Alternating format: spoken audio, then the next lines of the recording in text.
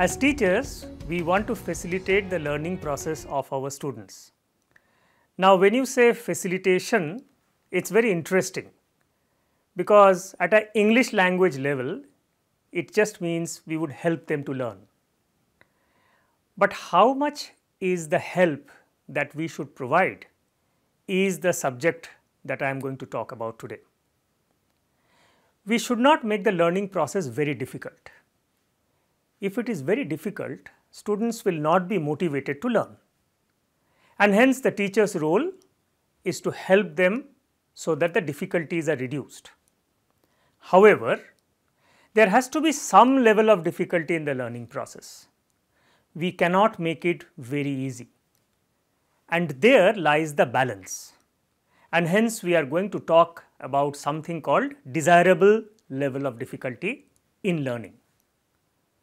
So, how can we as teachers bring in that desirable level of difficulty, which is neither very hard nor very easy? Today, I will talk to you about three things. Let me quickly summarize them. The first one is called generation effect. It just means that you allow the student to work through the problem. Don't give them the answers very easily. More they struggle, more they learn. The second one is called spacing. We all know that repetition is good for learning. You learn once, you repeat it, you seem to be learning better.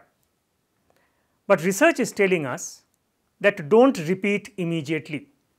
Leave some gap in between the repetitions. That makes retention better. And the third one is also quite similar. It's called interleaving.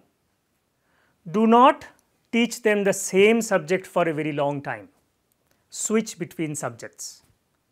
If you take a student through a variety of problems, they seem to be learning about the problem better than if you focus on only one problem at a time.